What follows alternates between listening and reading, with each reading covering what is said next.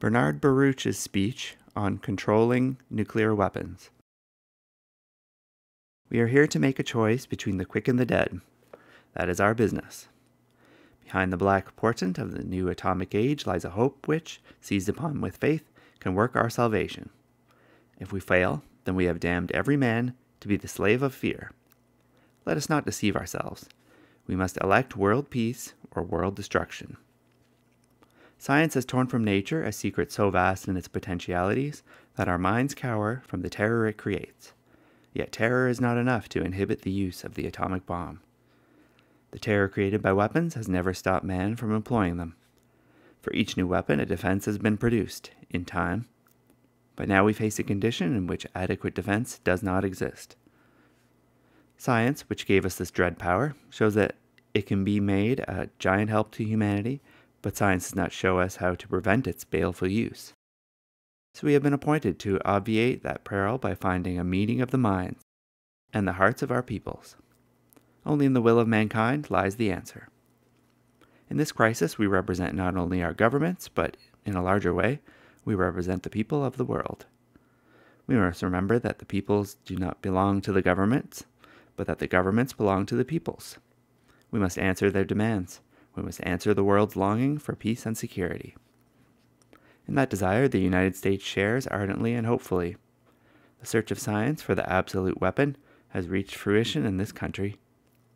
She stands ready to prescribe and destroy this instrument, to lift its use from death to life. The world will join in a pact to that end. In our success lies the promise of a new life, freed from the heart-stopping fears that now beset the world. The beginning of victory for the great ideals for which millions have bled and died lies in building a workable plan. Now we approach the fulfillment of the aspirations of mankind. At the end of the road lies the fairer, better, surer life we crave and mean to have. Only by a lasting peace are liberties and democracies strengthened and deepened. War is their enemy, and it will not do to believe that any of us can escape war's devastation. Victor, vanquished, and neutrals alike are affected physically, economically, and morally. Against the degradation of war, we can erect a safeguard. That is the guerdon for which we reach. In the scope of the formula we outline here, there will be found, to those who seek it, the essential elements of our purpose. Others will see only emptiness. Each of us carries his own mirror in which is reflected hope, or determined desperation, courage or cowardice. There is famine throughout the world today. It starves men's bodies. But there is a greater famine, the hunger of men's spirit. That starvation can be cured is by the conquest of fear, the substitution of hope, from which springs fear, faith in each other, faith that we want to work together towards salvation, and determination that those who threaten the peace and safety shall be punished. The peoples of these democracies gathered here have a particular concern with our answer, for their peoples hate war. They will have a heavy exaction to make of those who fail to provide an escape. They are not afraid of an internationalism that protects. They are unwilling to be fobbled off by mouthings about narrow sovereignty, which is today's phrase for yesterday's isolationism. The basis of a sound foreign policy in this new age for all the nations here gathered is that anything that happens, no matter where or how, which menaces the peace of the world or the economic stability, concerns each and all of us. That roughly may be said to be the central theme of the United Nations. It is with that thought we gain consideration of the most important subject that can engage mankind, life itself. Now, if ever, is the time to act for the common good. Public opinion supports a world movement towards security.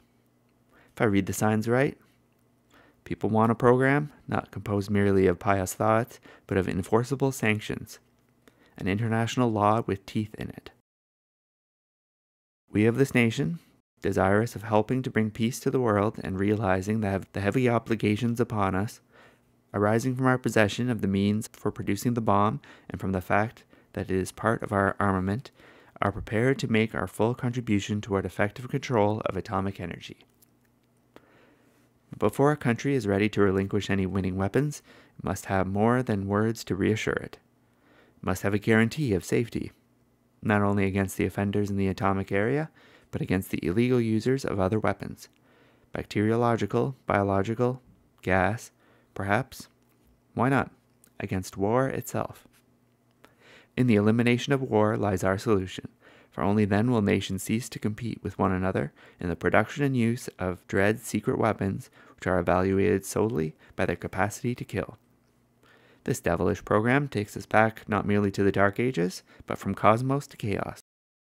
If we succeed in finding a suitable way to control atomic weapons, it is reasonable to hope that we may also preclude the use of other weapons adaptable to mass destruction. When a man learns to say A, he can, if he chooses, learn the rest of the alphabet too. Let this be anchored in our minds. Peace is never long preserved by weight of metal or by an armament race.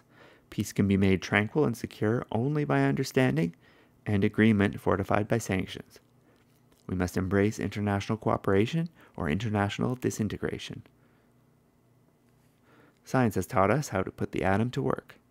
But to make it work for good instead of for evil lies in the domain dealing with the principles of human duty. We are now facing a problem more of ethics than of physics.